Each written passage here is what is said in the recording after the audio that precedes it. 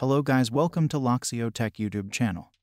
Today in this video, I will show you how to create a single USB pen drive for booting different operating systems like Windows and Linux distributions like Ubuntu, Kali Linux, Debian, Red Hat, etc. For creating a multi-boot USB, go to Google and search Ventoy, and open the link from Ventoy official website. Ventoy is a free and open source application used for writing image files such as .iso, IMG, EFI, VHD, NRG files, etc. onto storage media to create bootable USB flash drive. Once on the home page, click Downloads from the top menu. Then open the download page, and you will see Windows and Linux versions of Ventoy. I am on Windows OS, so I am going to open the Windows version. Open Ventoy 1.0.9 for Windows. It's a 15 megabytes file. Click the .zip link to open the link.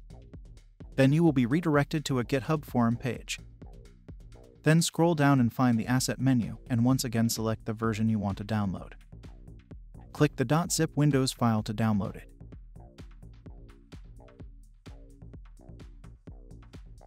Then connect the USB pen drive. After completing the download, extract the zip file. Open Ventoy folder and then open Ventoy 2 disk application. It is recommended to use a 64 GB pen drive for creating multi-boot of different operating systems. Here I use an 8 GB disk for demo purposes. Select the device as that inserted pen drive. Then click Install and make sure that the disk is empty or doesn't have any important data with it. Click Yes to format the disk and install Ventoy, and wait to finish the installation process.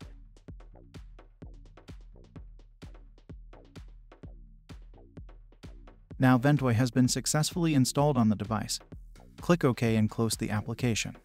If you want to change any setting before creating the Ventoy disk, then open Options and make the changes you want, such as secure boot support, partition style, partition configuration, etc. Now you need to copy the downloaded ISO or bootable image files directly to the Ventoy USB disk to create a bootable USB. Here are the bootable image files of different operating systems such as Ubuntu, Windows, EndeavourOS, etc. Copy all image files and paste them into the Ventoy USB disk.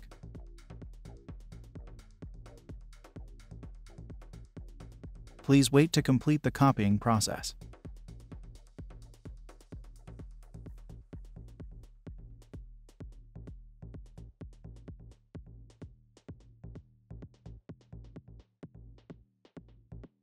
It's done. Creating a multi-boot USB disk using Ventoy is completed.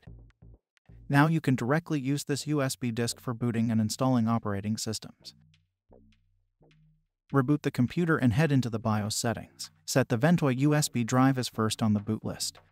Navigate to the boot priority list and set the Ventoy USB disk as the first booting device. Save changes and reboot the system. Keep in mind these menus will look different depending on the model of your motherboard. Right here, Ventoy boot menu along with the list of bootable ISO file that is already copied to the USB. Now simply select the ISO file you want to boot from the Ventoy disk. Here I select Ubuntu as an example, select Ubuntu and hit enter. Then select boot in normal mode. Now you can see Ubuntu is booting up just as you did expect. And one last thing, make sure you use the latest version of Ventoy application. Please update the application regularly if any updates are available. Hope you like this video. Please don't forget to subscribe, like and share with your friends, and also post your valuable comments. Thanks for watching. See you in the next video.